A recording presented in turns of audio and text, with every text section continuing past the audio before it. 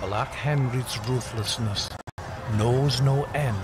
The former commander of the armies of the fallen King Richard the Lionheart now sheds blood in the name of paying taxes owed to King John. The stigma of suffering hangs over an oppressed people. The evil and destruction sown by Henry is compounded by the rule of the murderous Sheriff of Nottingham. Together they plan another plot to end the life of the last of the Locksley family, Robin.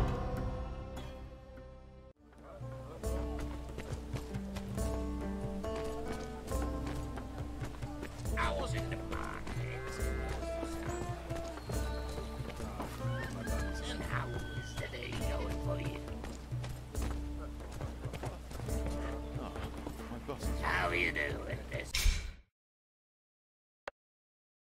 fine morning? What a sight for sore eyes!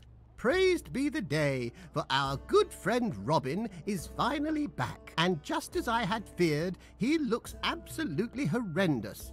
By Mary, Robin, did you lose a fight to a bear?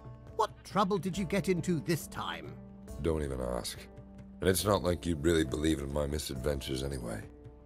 Well, you are a master of cock and bull stories after all, and yet I do notice you are quite parched and exhausted. Why don't you go and have a snack and rest in your hut for now? Do not fret or worry about anything else at the moment. There is no work that cannot wait until tomorrow dawn.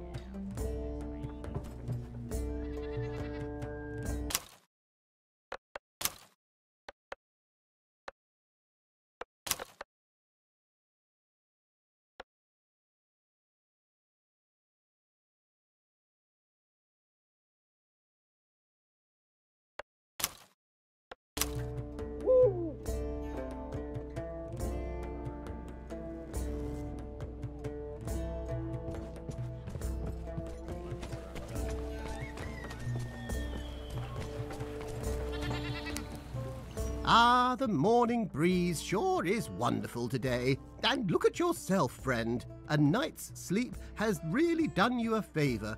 Are you fully awake yet, though? I see your trusty bow is missing.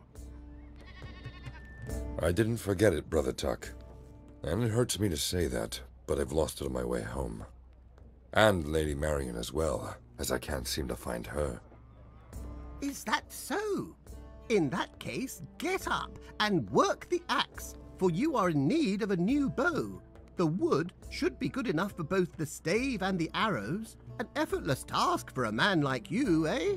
You could probably buy one from a merchant, but since we are in a dire need of a bowman, you can have the bowstring I have been carrying around. And do not worry about our Lady Marion, for she is off to forage for herbs. Come back to me after you have finished crafting your new friend, because I have a few ideas for tasks I could assign you to.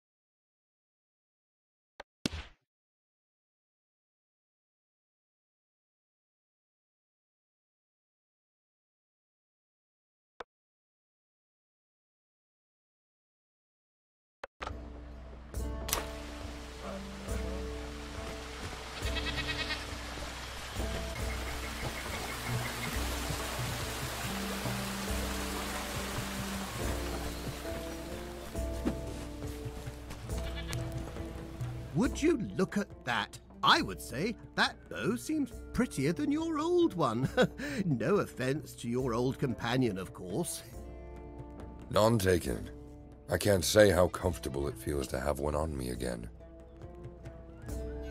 God has been kind to you, Robin, so why not repay him with some good deeds for the community? Silwich could use your help. You see, dear Robin, hunting without a skilled bowman left us short on meat. Would I be wrong to assume that taking on some deer should not be too much of a challenge for you today?